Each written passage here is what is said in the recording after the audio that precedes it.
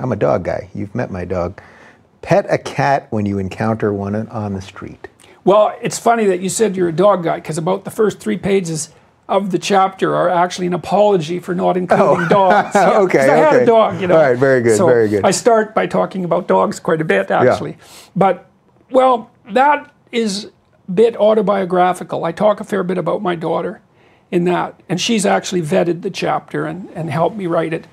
Because I wrote about tragedy, really, about pain, and well, the pain of caring for someone, especially with children, you know, and what you have to do when you're in a situation where tragic things are happening in front of you and you're somewhat powerless in the face of them, you know.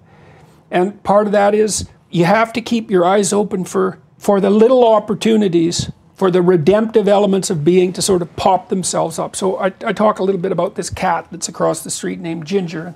Ginger is this Siamese cat. It's really friendly. Made friends with our dog just by refusing to be afraid. It would come over and the dog would sort of bark and it would roll over and like paw at him, you know, so they were friends in no time. And the cat would just come over and like let you pet it and be happy with it for a minute. And that's when things are not good and hard, then you get these little moments where a little bit of possibility still shines through, and you got to take those moments when you get them. And so that's what that chapter is about. It's about how to manage when things are too much. And there's some practical advice in there. Like one of the things you have to do when things are just going to hell in a handbasket, let's say, is you got to also shrink your temporal horizon. It's like, you know, you think, well, I'm planning 3 months out. It's not if you're on fire. You're planning for the next 2 seconds, you know, and if things are really harsh in your life, someone's suffering around you and you got too many problems, it's like you shrink your time frame to the day and you try to, or the hour or the minute. You say, okay, well, we got to have the best next minute we can have. We got to have, that's a deathbed thing too, right? It's like you shrink the time until you can handle it.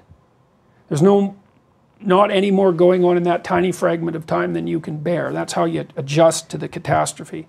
And you try to stay on your feet and react during those periods of time. And so it's a bit of a discussion about how you reconfigure your perceptions of things when there's too much pain and trouble in your life.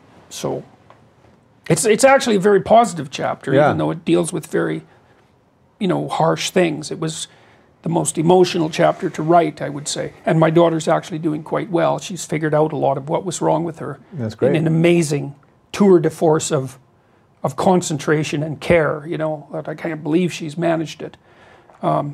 So it's a positive thing, the chapter. And, you know, it's a reminder to look for what's meaningful and soul satisfying, soul sustaining, even when you're where you'd rather not be. So